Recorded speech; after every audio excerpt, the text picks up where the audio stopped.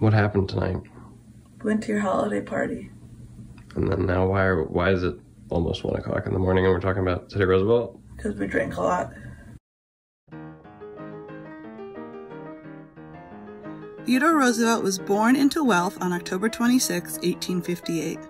As a child, he was sick and asthmatic. Spent most of his time as a youth reading and doing taxidermy. When he got older, his father gave him advice that would stick with him the rest of his life. You must make your body. And then he, got real strong. He began to box, row, hunt, and methodically train his body. He entered Harvard not only meticulously working out, but joining every club he could. Him. That's a better picture of him. That was when he went to Harvard. I'm not a big fan of And he was kind of like a weirdo because he still collected weird specimens. And also decided to write a naval history in college. And then his dad died. In college, he met a young woman named Alice Lee who would eventually become his wife. He became New York's youngest assemblyman. Here he began his lifelong fight against corruption and cronyism, much to the chagrin of the party leaders.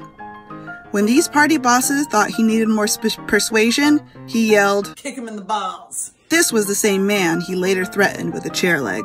On February 13, 1884, he received a telegram saying his wife gave birth to their daughter Alice. At home, he found his wife dying from Bright's disease and his mother dying from typhoid. They both died on the same day. To deal with his grief, he went out west to the Dakota Badlands to be a rancher and a cowboy. He loved the quiet and solitude of the West, but eventually got bored. Went out west and decided to own a cattle ranch, and then all his cattle died. While out west, he wrote to his sister saying, "Black care rarely sits behind a rider whose pace is fast enough." Coming home from out west, he definitely embodied that sentiment. He became a civil service commissioner, police commissioner of the NYPD. Hey, you trying to bribe people? I'm the fucking commissioner. Vice Secretary of the Navy. He left that position to volunteer for the Spanish-American War, where he led his troop of Rough Riders up San Juan Hill. His one regret was that he didn't get a ghastly wound. Coming home, he became governor of New York. He was named vice president as a means of ending his political career. Unfortunately, President McKinley was shot, and he became president in 1901. As president, Theodore Roosevelt fought to make sure everyone had a square deal. Tried to help the common man and give them a square fucking deal. He read a book a day and wrote 35 books in his lifetime. He boxed until he felt like he was too slow, then took up jujitsu. You punch him in the face!